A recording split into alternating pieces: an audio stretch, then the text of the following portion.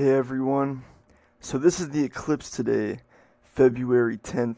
It peaks at 4:33 p.m. exactly at 22 degrees 28 minutes Aquarius, 22 degrees 28 minutes of Leo. And this eclipse is introducing us to a year and a half of the north and south nodes in Leo and Aquarius. So this is going to be as health lessons were the theme of North Node in Virgo. We're gonna feel this focus on fire and this focus on rebelliousness and ideas and independence and creation.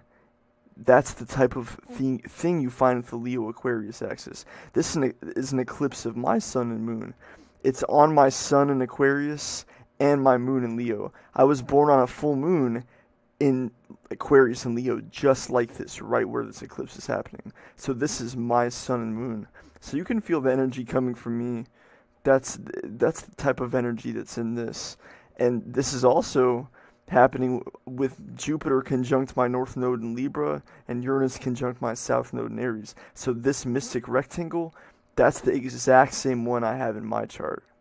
So if you can feel my energy, you know how I am. That type of fire, that type of doing things my own way, and that's basically the way of Leo and Aquarius. It's a very warrior-like energy. It's a very fixated on accomplishment and creating things type energy. So in the air right now, there's a warmth in the air. Mercury, Sun, and Aquarius, Venus and Mars and Aries. There's a special thing right now with Mercury sextile Venus. Mercury sextile Venus is a socially warm aspect that makes people social Venus minded Mercury. So there's a warmth in the air right now, and it's relieving to be away from the coldness that we felt with Venus and Mars square Saturn briefly. And there's just a lot of warmth in the air, so feel it out and tell me what you think.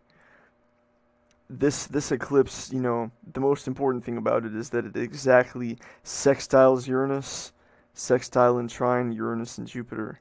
So this mystic rectangle, it's Sun sextile Uranus in Uranus' sign Aquarius.